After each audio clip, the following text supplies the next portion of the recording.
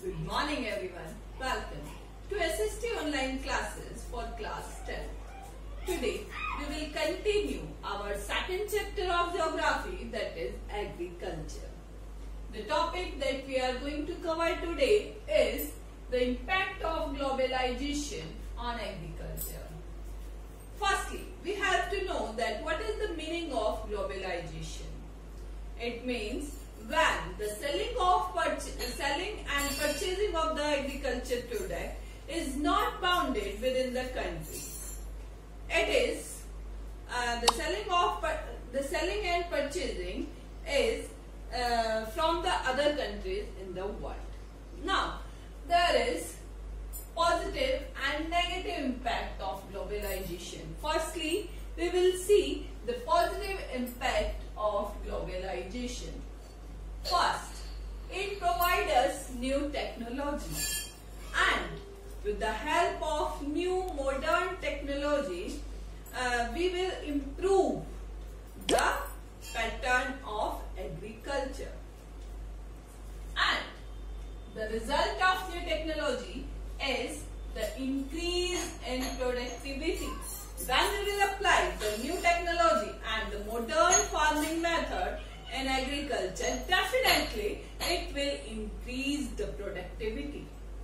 Next, increase in employment. It also helpful in the field of employment because with the help of new technology and other equipment, we will establish and we will do new experiment in agriculture, and it will increase the number of employment. Last, independence. With the help of globalization, we will increase our export and we will increase our productivity, and it will be helpful to become independent in the field of agriculture. Now, the negative impact of globalization. There are some negative impact also. First, it is not a new thing for India. It was started from the time of colonialization. At that time, India exported spices and cotton to the world. Now, high competition.